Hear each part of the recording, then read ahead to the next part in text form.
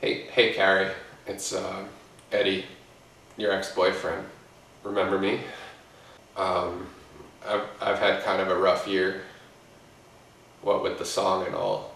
I just wanted to try to clear my name, maybe set the record straight. You know that blonde, as you referred to her? That was my sister Megan. See, she was in a car accident before we met, and she suffered some brain damage and lost her ability to speak. She was in town for her final session with the speech therapist. She didn't want me to tell you about her because she was embarrassed and wanted to be able to speak to you properly.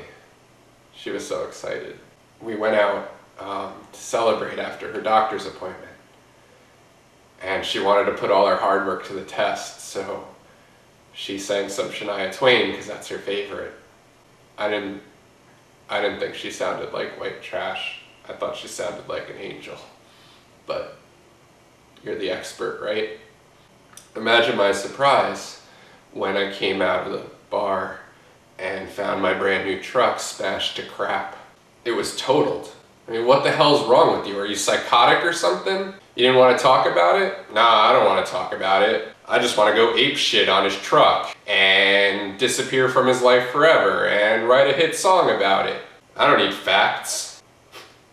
You know, for a while, I was actually happy for you. You know, with your Grammys and your CMA awards, but there's only so many times you could see the video and watch your fictitious self basically making out with your sister. So I had to say something. I couldn't just let this story disappear like what happened to the puppies on the set of your Skechers photo shoot.